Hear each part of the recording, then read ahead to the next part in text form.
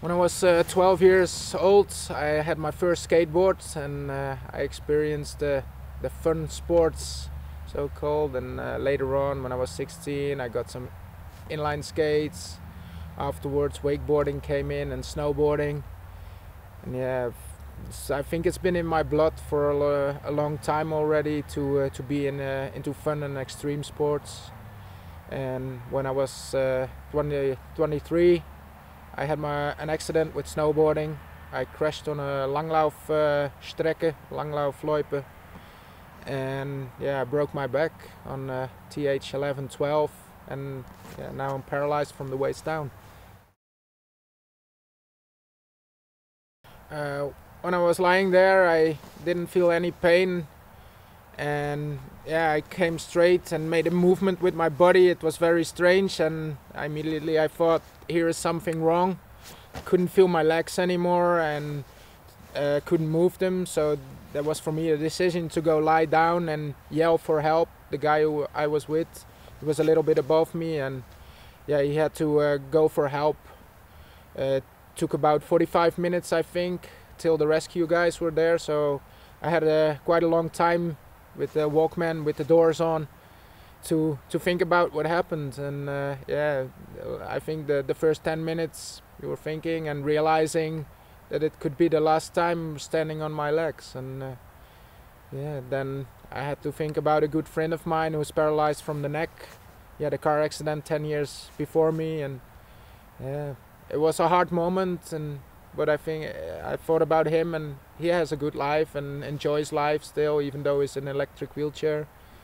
And already at that moment I thought, if it's this and I can never walk again, I have to see and make the best of this. I think it was the next summer. I was in rehab in the summer of 2001, and I had to recover my life a little bit, and my plan was to go on snow sports again the next winter, so I didn't have to miss a winter. But yeah, due to complications and moving into a new house, it didn't work out, and I started then wakeboarding again in the summer of 2002 with a special seat construction, and with the help of my friends I got back on the water.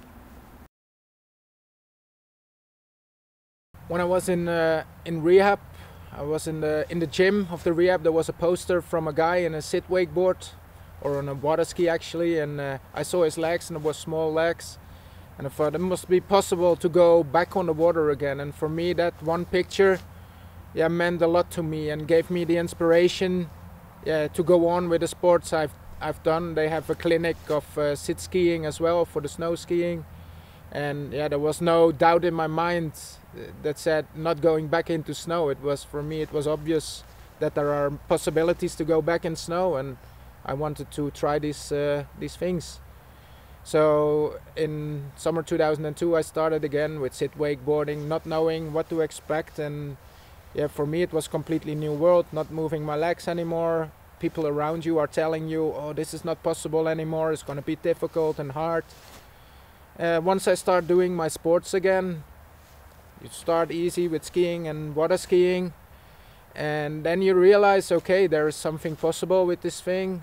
Start making small tricks like spinning on the water with the water ski, making carved turns with the sit ski in the snow. And yeah, bit by bit I try to make little jumps, and I think in a very short period I picked up the level in sit skiing where I stopped with snowboarding. And yeah, now I go faster on my sit ski than I ever been on a snowboard, and I jump higher and further with my sit ski than I ever done with a snowboard. It has its limitations, but for sure there are also, yeah, a lot of opportunities and possibilities with this equipment. Yeah, when I started sit skiing, I tried several models of sit skis. And I realized with the things I was doing with the freestyle sit skiing, I needed some strong equipment. And for that I searched the internet, searched for videos. Then I saw Stacy Cohet from Canada, and he was riding the F1 sit ski. And although yeah, it was not maybe the best position sit ski. It was the most strongest sit ski on the market and tested to the fullest. So I bought that one, and now I have a massively strong sit ski, which is integrated with there's an integrated shock from a motocross bike, and yeah, the construction is so strong. It can handle a lot of impact, and that was what I needed for my thing to go on. So. By the time I ordered my sit ski, I tested some sit skis, but I never tested the sit ski I have now. But by seeing what Stacy Coet was doing with this sit ski, I thought this is my type of equipment, and I can rely that this equipment won't break when I come down from 10 meters from a cliff or something. It was very important for me, and yeah, it's modified for racing, downhill and super G, and for the freestyle skiing. After my first season in 2003, I got in contact with the Dutch disabled ski team, and they are into the races, the Euro Cup and the World Cup races, because they told me I had talent in the sit ski, and for me I wanted to have an opportunity to go as much in the snow as possible, and I thought if I go racing, maybe I can get some sponsorships and do what I want to do. And it worked out that way. I started the first race in March 2004, and I ended up in my first race at the 8th place in the slalom. Yeah, that was for me something, okay, this is a top 10 position. Maybe it was a bit luck because of the conditions and a lot of good guys crashed, but yeah, I was there, and I immediately thought, oh, this racing is something cool and can get me to a higher level in technique. Then I had a couple of top 15 places in Euro Cup, and now we're in 2007-8. In that season I made some top 11 places in the World Cup, and I won the last Super G in the Euro Cup race. So it gives me a lot of trust for the future in my way to the Paralympics. The Winter X Games is yeah, one of the biggest, or not, it is the biggest extreme sports event in the world, and they decided to give the Monoskier cross a chance on their event.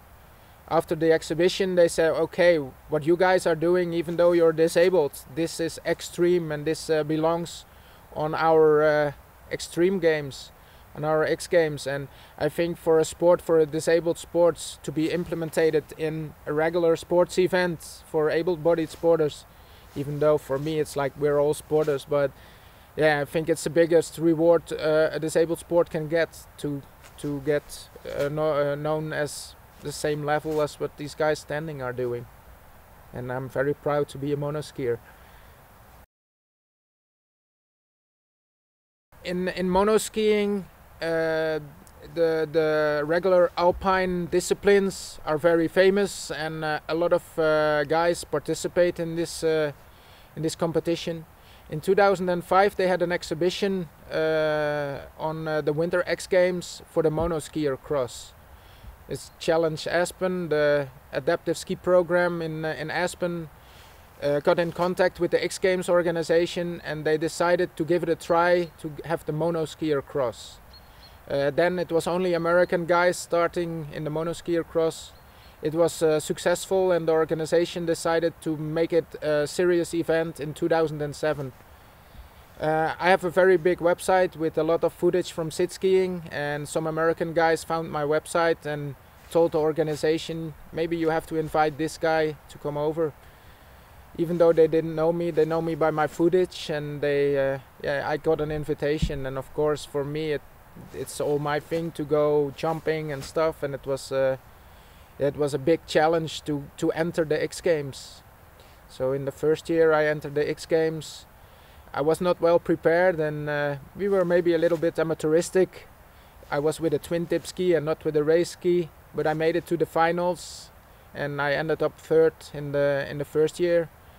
And for me that was already a big achievement, because the guys next to me were winners from Paralympics and World Cup winners in the alpine disciplines, but this was something completely new. And after the first run with all the slides and the jumps and the Humpty Doos, I thought this is it. If you go fast on this thing, you can go on and on. It gives you a boost. So yeah, for me it was obvious to come back next year. And yeah, in 2008 it was for me a dream, more than a dream, coming true. I would have never expected to win the Winter X Games Monoskier cross.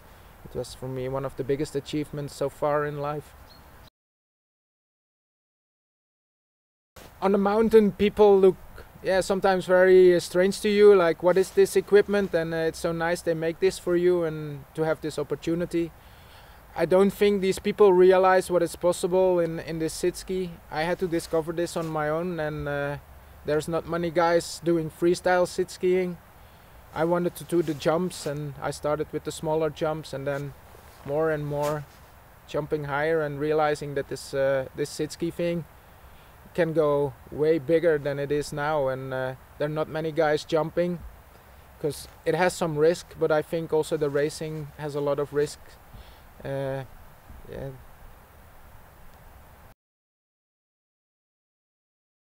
Yeah, with my sit ski I ride in the fun parks, and I try to do all obstacles other guys do on a snowboard or on freestyle skis.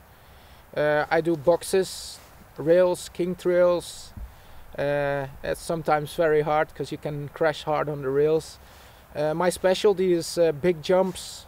I ride a lot of kickers, and that's from 10 meters. I started very small and learned that if you make bigger air time, sometimes it's easier to control the whole thing. You have to be strong in the head, but no, now I make jumps from 20 to 25 meters standard, 4 or 5 meters high, and that's my thing. I also make tricks now, starting to make 180s over smaller jumps, making spins in the half pipe and try to jump out of the half pipe. It works, but yeah, it needs a lot of courage and practice to make sure, because you don't want to damage your shoulder too much because you're in the wheelchair and you need your arms. So it's yeah, it's hard to push the level once you're alone, and yeah, sometimes if you get a little bit hurt, it holds you back for a couple of weeks. And yeah, I hope in the future also there will be more guys trying to do the things I do. In the summer I do wakeboarding, and for me the wakeboarding is like a good training and exercise for the winter time. I use some different parts of my body to control the water ski, but that makes that, yeah, there's a good balance in the shape of my muscles. Because of the wakeboarding I get strong arms, and yeah, I use them on another way than when I use my outriggers. And I think it's a good, yeah, it levels good together to go wakeboarding in the summer and skiing in the winter time. It's it has some yeah, overlap, and yeah, it feels on. On the wakeboard I start doing 180s, and since I realized how to manage the 180 in a sit position, I thought, okay, why not try this in the snow over a jump? And yeah, I think also because of the technique I had with the wakeboarding there, you have the line to pull yourself, and yeah, the body position, I tried to make a move in the snow and it seemed to work out, so now I make 180s in the snow as well. Since I'm in a wheelchair, I discovered many people have not the right point of view about how it is to live with a handicap. It's always like, oh, I feel pity for you, and of course it's not nice to be in a wheelchair or to be paralyzed, but yeah, if I see what I do in life, I can enjoy my life to the fullest. Even though I cannot walk, there are so much things to do and so much to enjoy your life. And with KJ Projects I integrate my philosophy into this company, and I work as a freelancer in diverse projects, and I go to schools to give information classes to kids about how it is to live with a handicap, and that from a different point of view, to show if you do what you can do, what you're able to do it.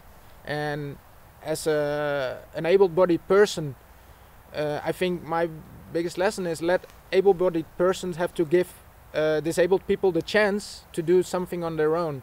And sometimes it's hard, because it looks maybe a difficult way when people with a handicap are doing something, but achieving something on your own, even though it's small things for guys who have less power in their hands to eat their own breakfast. If some nurse comes and they put the bread in, it's finished for the day, and maybe it takes them 45 minutes to do them on their own, but if there's nothing else to do on that day. So I try to make people aware of the importance of achieve something on your own, even though it takes a little bit longer. It's good for the self-esteem, and yeah, you need this in daily life. If you have no self-esteem, there's no way you can get into a solicitation or a job interview. So yeah, if you have no self-esteem, it's very hard to go into a job interview or something, and I think that's important in life. Since this year they asked me to be ambassador of the Dutch Foundation for Handicapped Sports. With all I'm doing and the ideal I have also with my company, I think it's, for me, it's a good position, since what I do with my sport is very extreme. I don't encourage anybody to do what I do, because it has a certain risk for sure, and it needs a lot of mental strength.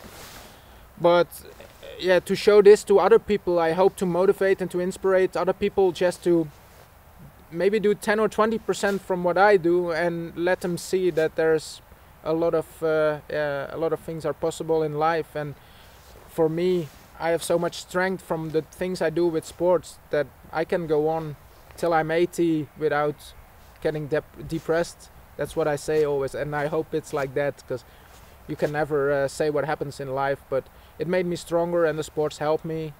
And now to be an ambassador of the Dutch Foundation, yeah, it gives me a bigger platform to show people what they're able to. This winter season, my goal is to reach the qualification limits for the Paralympics in Vancouver 2010. My specialties herein is Super G and downhill, so I want to qualify for that for sure. And beside that, I have to defend a medal in Aspen on the Winter X Games. And yeah, I think that's my two biggest goals, to compete in the World Cup and to have good results for the Paralympics, and hopefully the one-time event in Aspen to keep my medal.